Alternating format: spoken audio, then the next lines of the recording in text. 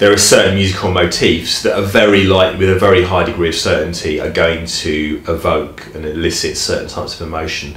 You could use, you know, a piece of Stravinsky to talk about abstract expressionism. That would be much more aligned than Haydn would. Haydn is classical, you know, it's about wealth, it's about privilege. Often you hear Vivaldi and Haydn played where you're showing a country club or quote unquote posh people having a good time, having tea or whatever, and it's very cliched. Whereas on most cases about magnifying the mood. And I think when you really magnify the mood, it's too subtle to rely on one genre.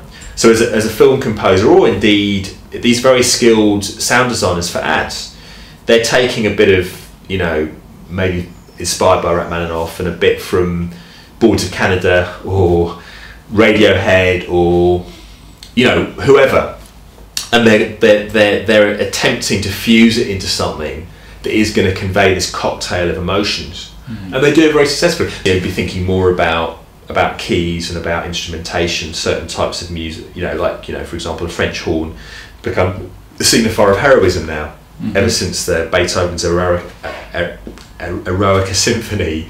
You know, that French horn has been used millions of times, and again, I've interviewed sound composers who've used it for, you know, people like Visa in the Olympics, and, you know, when you're talking about athletes, obviously you want to convey heroism, so immediately that composer's thinking, where has heroism been used, where has this motif been used before? Oh, I know, Eroica, or the French horn that comes out, it's a hunting horn, it's the herald of the aristocracy that are arriving in court, whatever it might be.